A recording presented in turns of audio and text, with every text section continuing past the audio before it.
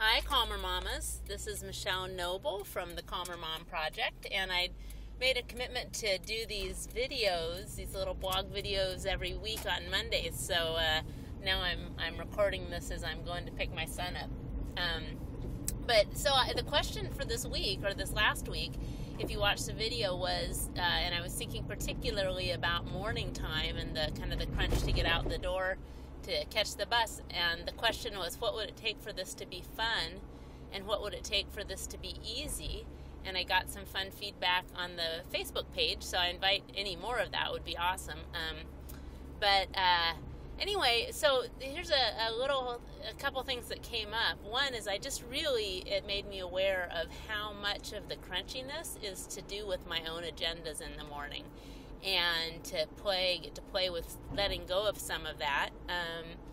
And one way to let go of that is actually, it's a great tool that you can use all the time. Anytime things get stressed, is we have this tendency to really kind of clamp down our energy, go into kind of this like tense place. And that actually just makes everything harder. I think most of us have noticed that. And so if you can just imagine letting your energy actually expand and deliberately relaxing your body and letting your energy expand when things get sticky and crunchy, that can help with being able to like notice other possibilities besides just getting even more stressed out. But there's one little thing I wanted to mention about. I had this great conversation with my husband, who was, I'm stopped now, so if I'm looking at the phone, you don't have to freak out that I'm going to run over somebody.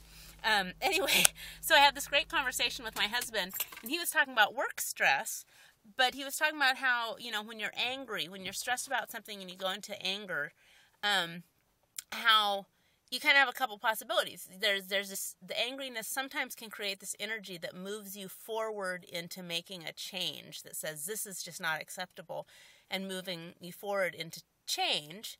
But also there's another thing, or you can notice that maybe the anger isn't serving you, and you're maybe taking on something or getting fixated on something that doesn't matter, or taking on something that doesn't belong to you, isn't your responsibility, trying to maybe caretake other people and other people's agendas.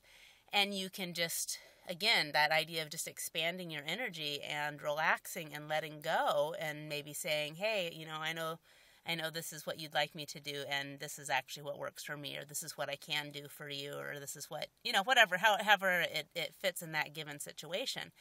But what does not work is to actually feel the tension and the anger on the inside and pretend you're letting it go when it's not actually dissipating. And so there was this kind of funny thing too, see if all these dots even connect, where I get frustrated because I don't want to pick up the house after the kids all the time. I want them to get in the habit and encourage them to clean up their own messes. But then oftentimes I'll get really frustrated or angry with kind of how much effort it takes to get them moving to focus on that task. And so there was a time this weekend where I was just like, I just want it cleaned up enough I can vacuum. What works for me is just to get this done.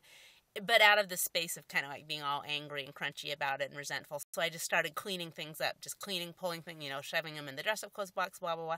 And it's interesting because I didn't even ask the kids really to help, but they saw what I was doing and they jumped in. And what ended up happening is not only did we get the house tidied up enough that I could do the vacuuming and things that I wanted to do, but this project that's kind of been sitting out there a long time of getting my daughter to sort through her clothes and get them put away in her drawers instead of in a pile, that actually happened too. So isn't it interesting that when I, got angry, which maybe wasn't that useful, but instead of just pretending I wasn't angry when I really was, I went into action to just say, hey, maybe this isn't perfect, maybe this isn't them cleaning up them for themselves like I'd always like them to do, but it's getting the job done, and that's what works for me right now.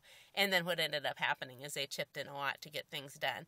So that's kind of interesting, this idea of when we're angry, what is that? What can we do with that? Can we relax into it? Can we recognize that it's actually a distraction from something else that's not working?